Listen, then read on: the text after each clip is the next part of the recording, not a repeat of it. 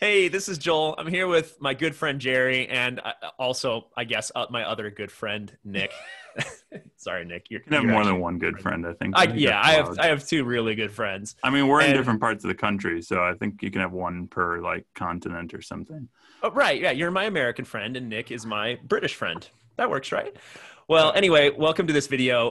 Today, we're going to talk about how to power the WLAN Pi. Jerry has a few different use cases to show us, like batteries, USB, PoE splitters, that really cool little box by Ubiquiti. And Nick and I are going to ask Jerry some questions, maybe give some comments and things like that along the way. And so, without further ado, Jerry, what's your favorite way to power the WLAN Pi?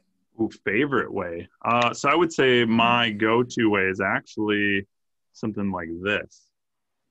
So Check this using a out. PoE splitter. Yeah, so take out the cable that normally comes with the WLAN Pi, which is this nice USB-C cable if you want to do kind of a direct power or power it off, like a local battery pack or something.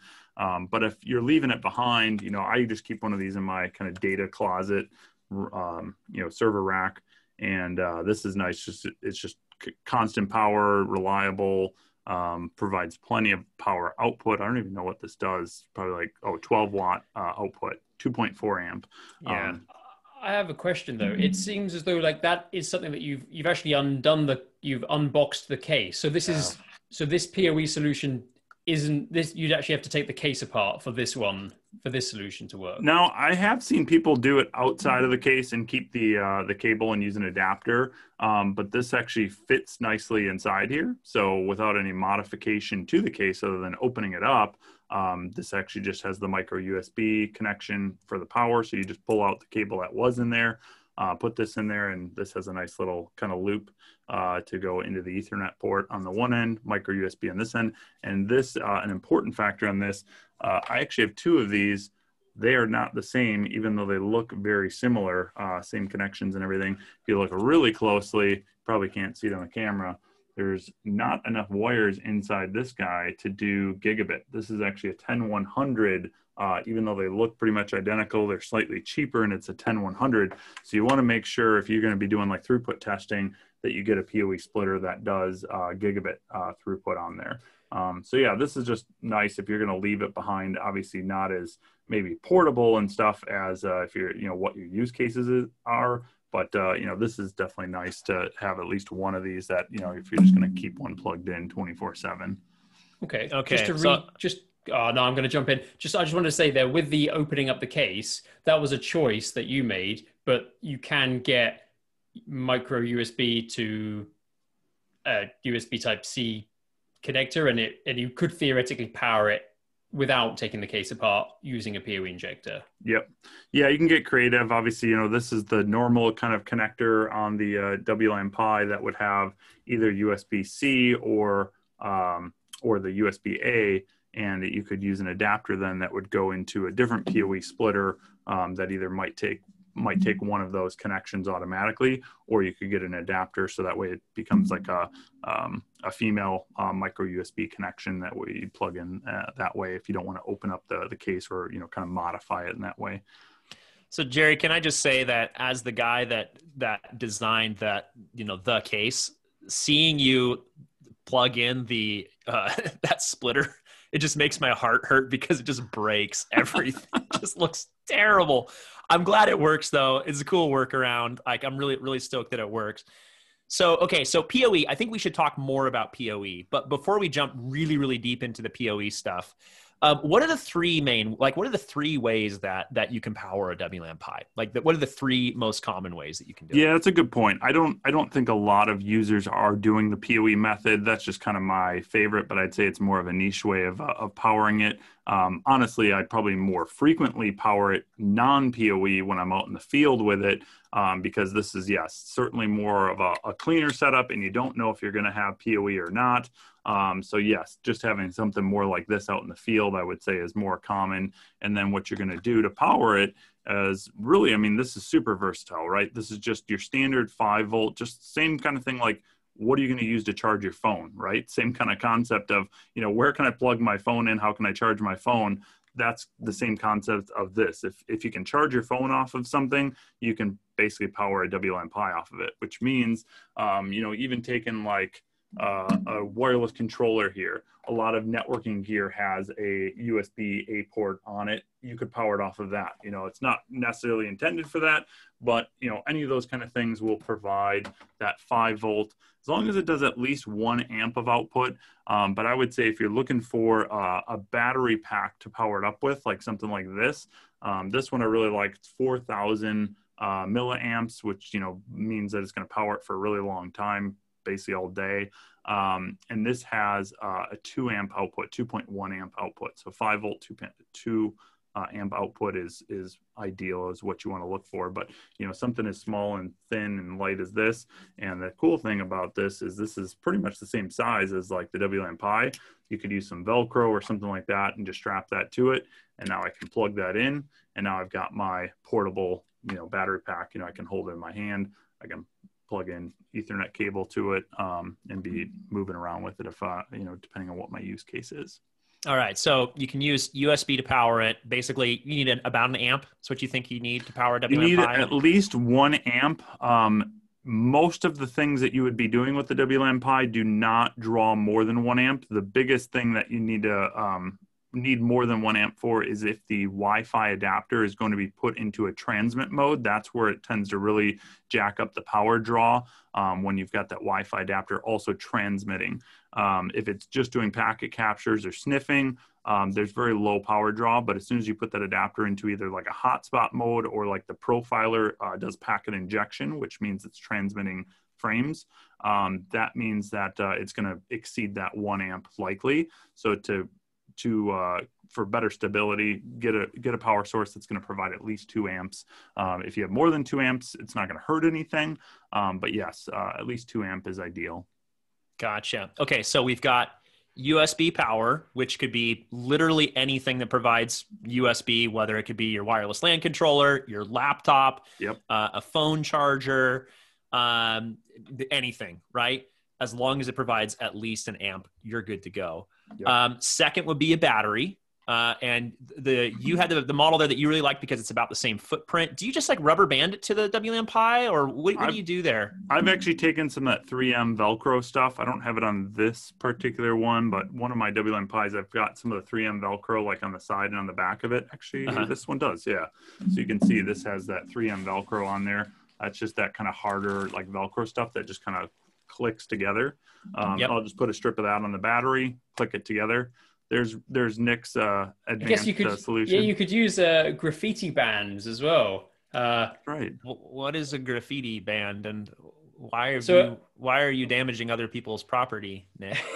So a graffiti band, GRIFITI.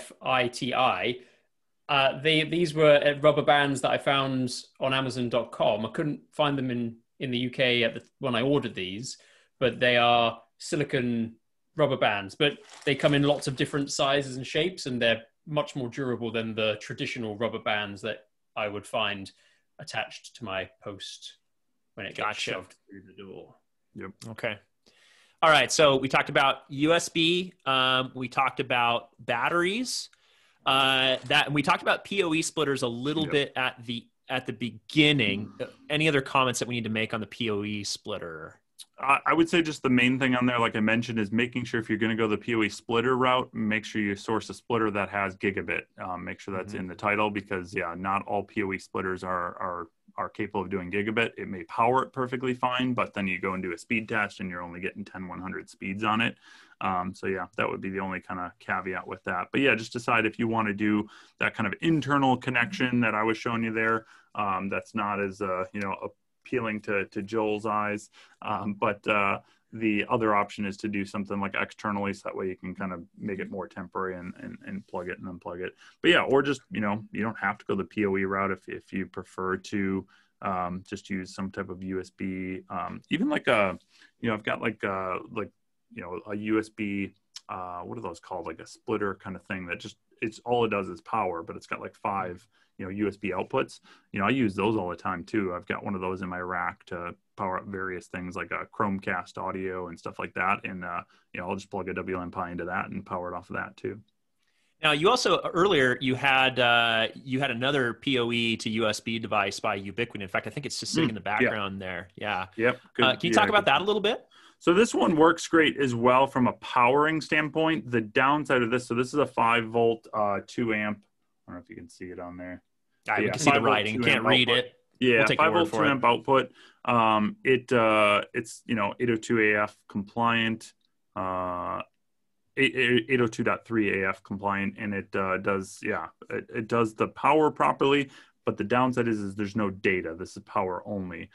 So this is great to power it up, but then you need a second Ethernet cable for the actual data if you're going to be doing wired. If you're just using it from a wireless standpoint, you're going to put it into hotspot mode or whatever, then that's fine to power it and do some of the functionality with it. So that box appeals to me because it's not requiring the opening of the case. Good point. But is that the only PoE breakout that you know of with a female USB port, or are there others? I know I've seen others in the past. I can't say I own any of them or I'm very familiar with them, but if you search around, some of these PoE suppliers, they do make some of those. But yes, this would be a nice external PoE powering setup where then you're just using 2 Ethernet connections, right? One to do power, one to do data. Yeah, and that kind of appeals to me, obviously, because of my earlier stated distaste for using the PoE splitter. But the other thing I think that gives you, though, is that means you can have one WLAN Pi and easily swap between PoE power or powering from your laptop or from a battery without having to actually take apart the WLAN Pi. True, yeah. So I could see a little bit of an advantage there. Well, you just have multiple WLAN Pis and then you're probably obvious. That's the obvious solution, is to have a battery powered one, a laptop powered one, and all the WLAN Pis, right? Yeah. Maybe last thing we should talk about for a minute is USB-C or USB-A. Do you guys have any thoughts on that? I don't know if we've talked about I think we did a little bit at the beginning. We talked about the little adapter that comes on the WLAN Pi. Yep. Yeah, so this adapter is pretty handy for connecting it to, whether you're on a latest and greatest computer that has USB-C or, one that's still using a Type A connection, and obviously for battery powering and everything as well. But yeah, that's a good point. Like the USB side of it is unique in the sense that this isn't just for power. One of the things that's unique with the WLAN Pi is this does both power and data. And what I mean by that is when you're getting started with this, you'll find out one of the slick use cases is you can plug this into your computer. It'll not only power it from your computer, but it'll also create a virtual Ethernet connection between your laptop, your iPad Pro, whatever you're plugging in as the host device. It automatically tries to create an Ethernet connection, whether you're using a MacBook, Windows, iPad, as I mentioned, like all those, it's able to create this virtual Ethernet connection. And that gives you a lot of accessibility from your laptop then to now connect to the WLAN Pi and do all sorts of fun things with it through that connection, through that virtual Ethernet connection. So it's a single cable, power and data over that. No Ethernet cable needed or anything. Not the focus of this video, because that one warrants a video of its own, but it's an important thing to think about when you're considering how to power your WLAN Pi. Do you want to have virtual Ethernet access through the USB cable? So something to think about. Yeah. Awesome. Anything else that we need to discuss regarding power? I think for this episode, I think that's good. We just wanted to talk about just different ways that you can power this thing. Yeah, what's the question? How long does it normally take for a WLAN Pi to start up? And is there a difference between the first time you start it and subsequent times? Yeah, that's a good question. So yeah, when you first power it up, I'll plug into the battery here and we can kind of keep an eye on it, but we should see it, the screen light up once it's powered up.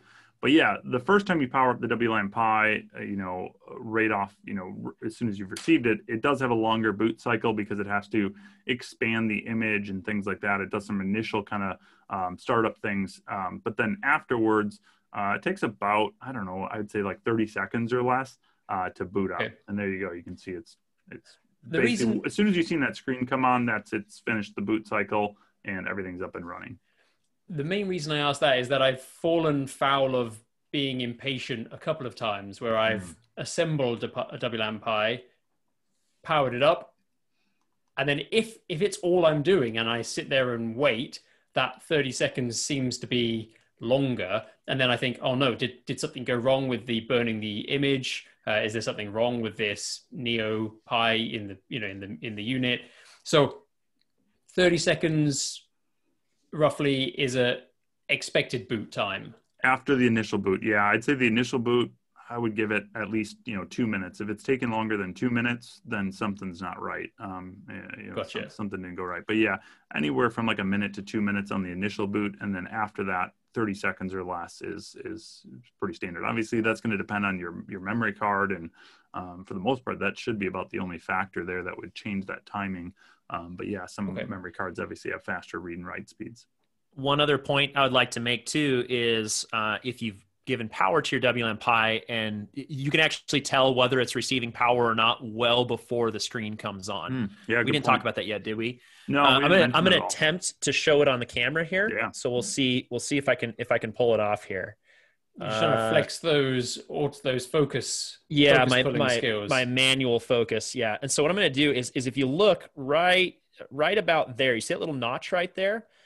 That little notch, it shows the power, and there's an activity LED in there too, right, Jerry? It's actually, they'd consider it a heartbeat. So it actually looks like kind of like a heartbeat kind of blinking.